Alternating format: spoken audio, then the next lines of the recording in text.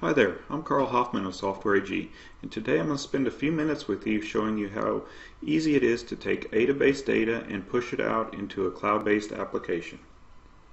So, in a nutshell, what does Event Replicator for Adabas do? Well, it listens for events to occur in Adabas.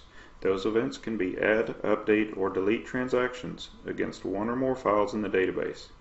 At the time a transaction is committed to the database, Event Replicator will be notified that there is a transaction to be replicated. Then, based on the file subscription definitions made, the transaction can be replicated directly to a relational database, such as Microsoft SQL Server, Oracle, DB2, or, in our case, to the Java messaging service. From there, the transaction will be picked up by our integration and transformation engine. In this demo, we will do some very basic data transformations and push the transaction to the cloud-based application, Salesforce.com. It is certainly possible to push transactions to other cloud-based and CRM applications, or even to in-house written applications. Okay, well, I'm logged onto my mainframe, and so let's go ahead and let's add a customer record. And in this case, I'm going to just go ahead and add James Bond as my customer. So I'll do that, and you'll notice that a customer number 2505 has been added successfully to my mainframe application. So we've added that record. Now let's jump over into Salesforce and let's go ahead and let's search on all accounts. And here we have James Bond.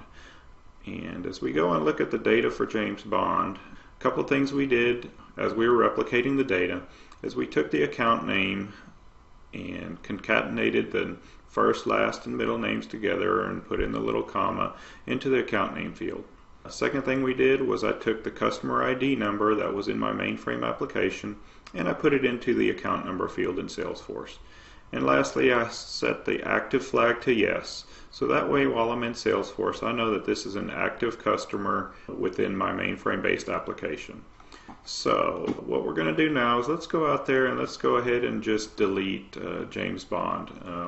He's no longer a customer of ours, so let's just get him deleted.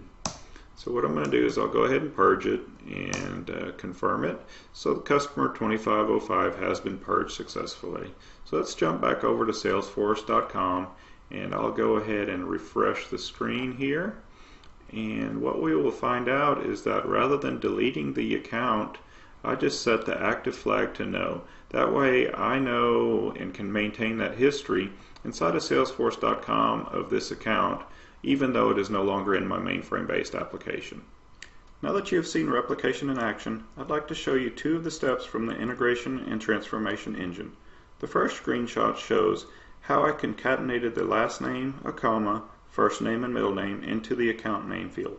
The second screenshot shows how I mapped the data elements from Adabas along with the newly concatenated field to the elements that make up my account object in Salesforce.com. Thank you for tuning in. If you would like more information, you can visit softwareag.com or send me an email and I'll gladly answer any questions you might have. Thanks again and have a great day.